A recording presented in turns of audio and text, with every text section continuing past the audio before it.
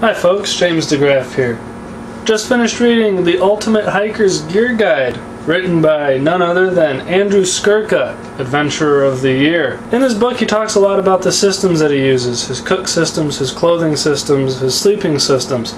What I'd like to go over a little bit today is my own personal Ultimate Hiker's cook system. It starts with a Cuban fiber stuff sack. Very durable, very light.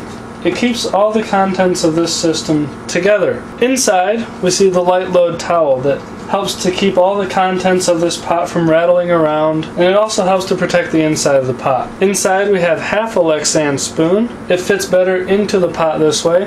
The Lexan also helps to protect the non-stick coating of the pot, and there's a hole drilled in it to make it lighter. Next is a windscreen. It's a 4-inch tall windscreen that I picked up from Anti-Gravity Gear. It's a bit more rugged than the tin foil, which Andrew Skurka suggests you use.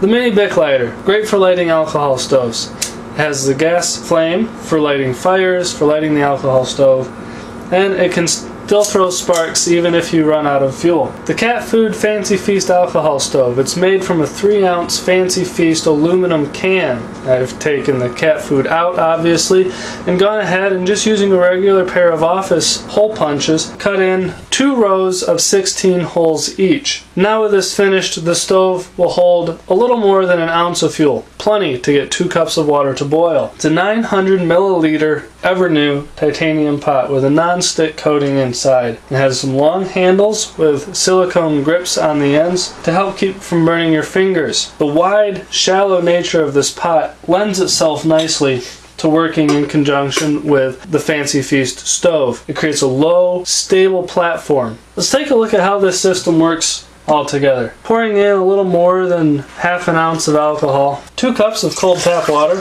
When lighting this stove, it's best to use your pointer finger to get the Bic to light, and approach it from a sideways angle. Otherwise, if you try and use your thumb and go in from the top, you're just going to end up burning your thumb. Because of the long handles on the pot, we can take advantage of the flame that's still created by the alcohol. Warming up the pot over the flame helps to prevent from putting too cold of a pot on too hot of a stove and having the cold pot suck all the heat out of the stove, snuffing the stove out.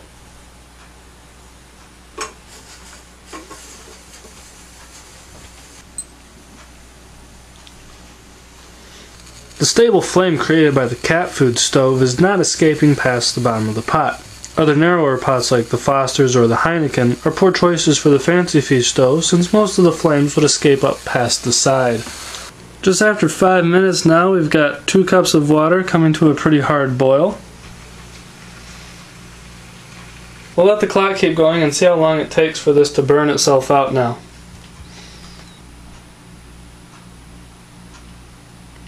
Looks like we have a flame out now at about 6.5 minutes. I would choose this system over a super lightweight system because for a few extra ounces I get the durability and simplicity I need as an ultimate hiker.